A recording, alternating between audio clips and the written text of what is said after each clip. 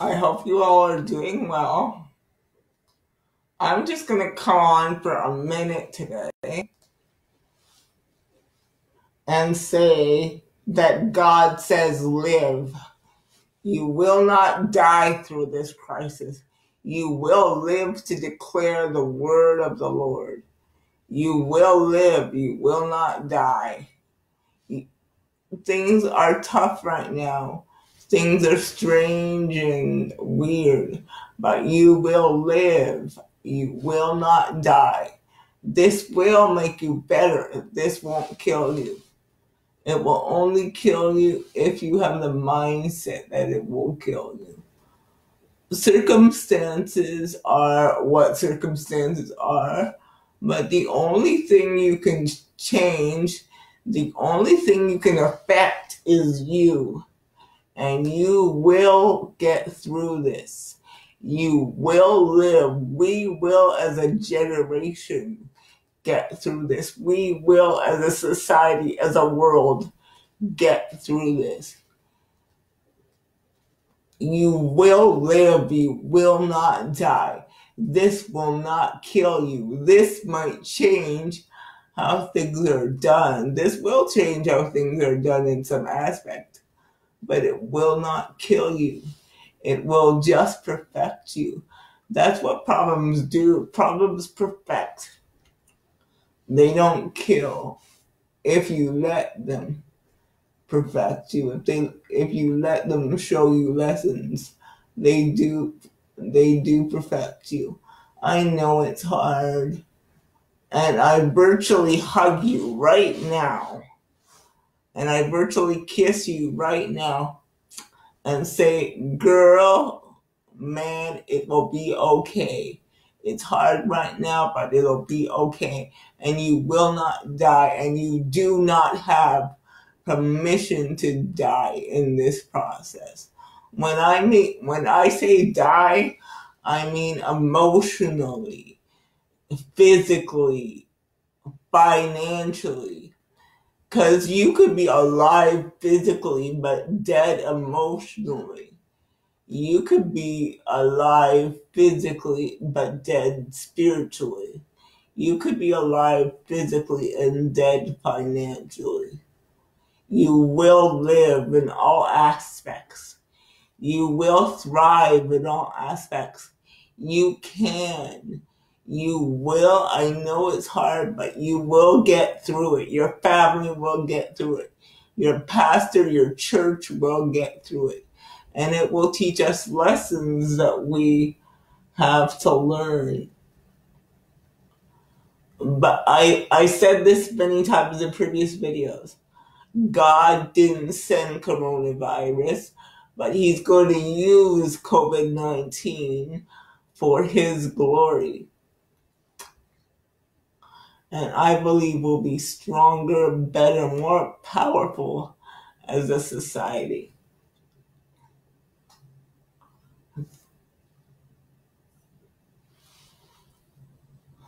Trouble is often sent to show us what we're made of and who's really boss. See, I think that's why God is using coronavirus to teach us who we really are and who is really in charge, which is the Lord. And he is going to use this thing in a mighty way, and we won't even recognize the world after this is done. There is going to be such a weight of glory that will hit the world that we won't even recognize it. I believe that, I don't know in what specific way, but I believe that God is using coronavirus to teach us our priorities and to teach us who he is.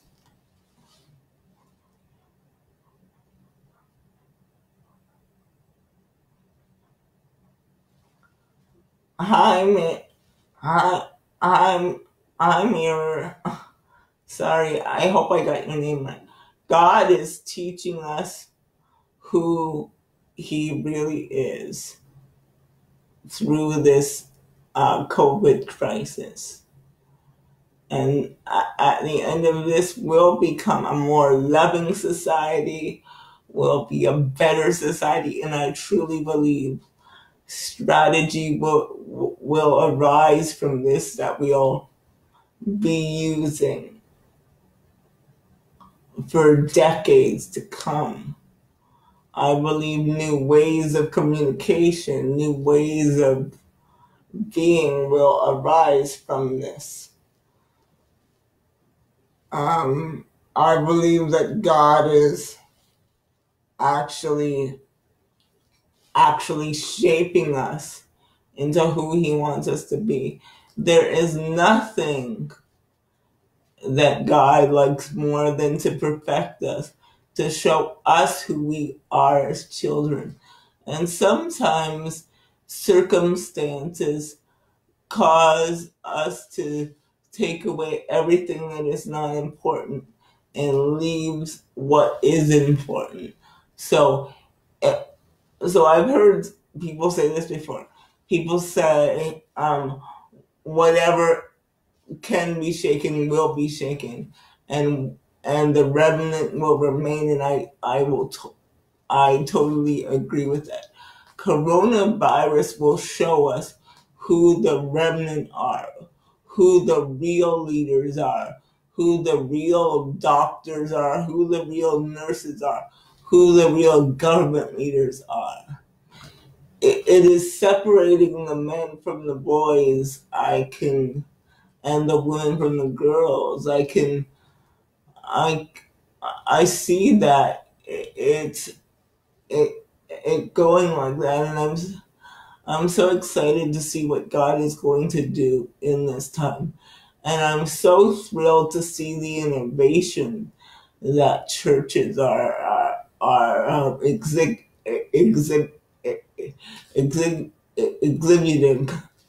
at this time. And I'm so excited to see what God is going to do at this time. And I praise Him for what He's going to do. Have a good night, you guys. Take care. Bye. When peace like a rain, and if my way, when sorrows like sea billows roll, whatever my lot, Thou hast taught me to say, it is well, it is well with my soul. It is well with my soul. With my soul, it is well. It is well.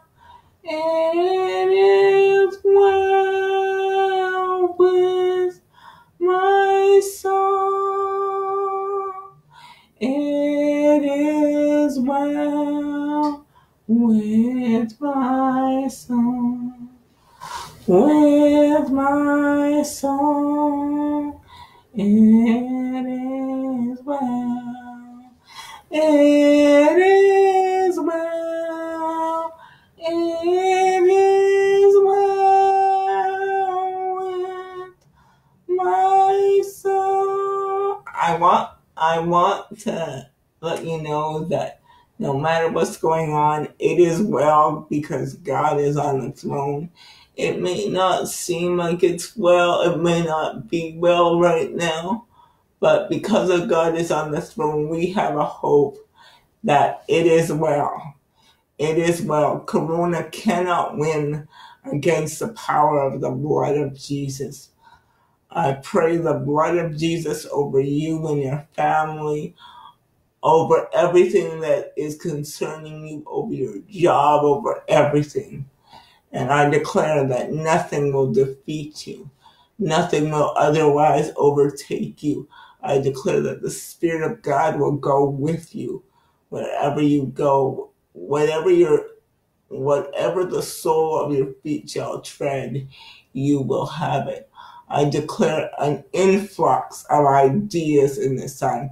I declare a plethora of just innovation and ideas and strategy in this time.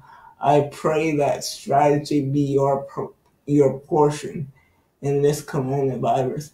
Strategy how to raise your children.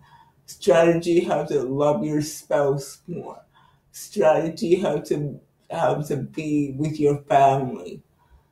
I think one of the most amazing things that this coronavirus is kind of forcing us to do is just to kind of be with those, because in regularly busy, but this has forced us to slow down and be with each other. And we will learn stuff about our husband, about our wife, about our children that we haven't learned before. So I declare knowledge about those around you. I declare even closer bonds to those around you. I declare even stronger marriages. I declare even the restoration of marriages. Because when you're together all the time and you're not going to work, unless you're a nurse or a medical professional, or in attendant care or something like that, you get to learn so much more about your spouse, your friends, your whoever you live with. And I declare that this coronavirus will be fixing marriages, because people will have no choice but to talk. Businesses are closed, everywhere's closed, and I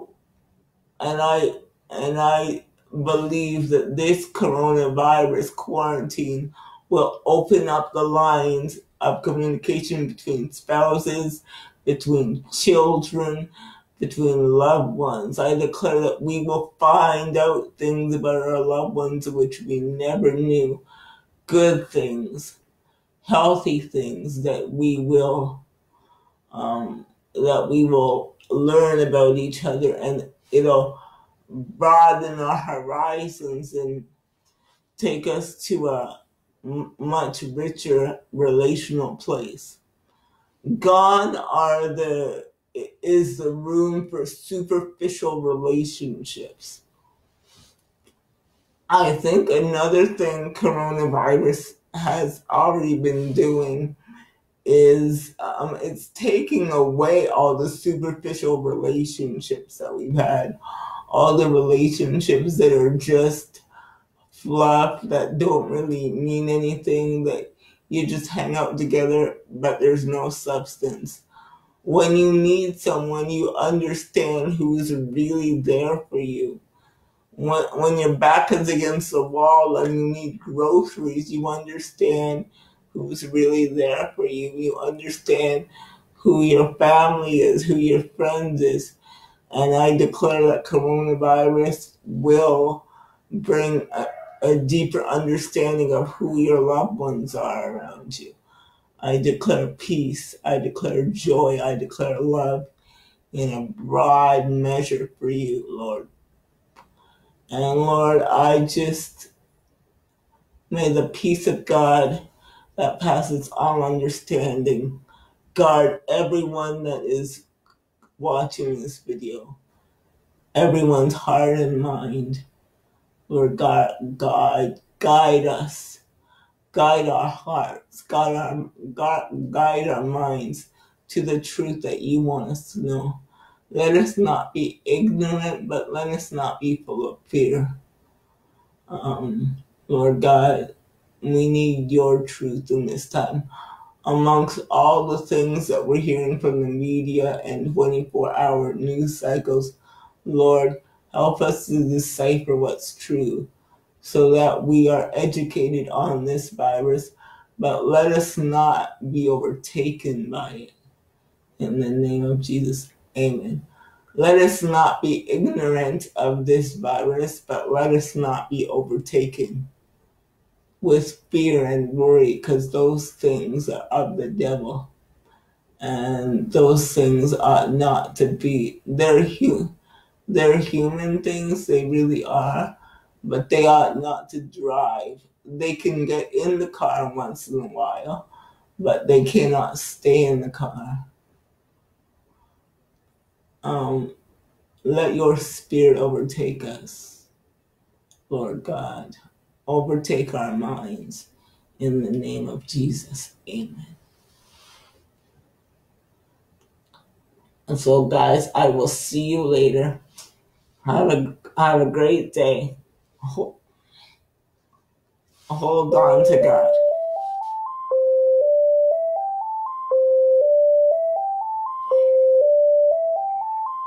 Call from G.M. Daily. Call from G.M. Daily.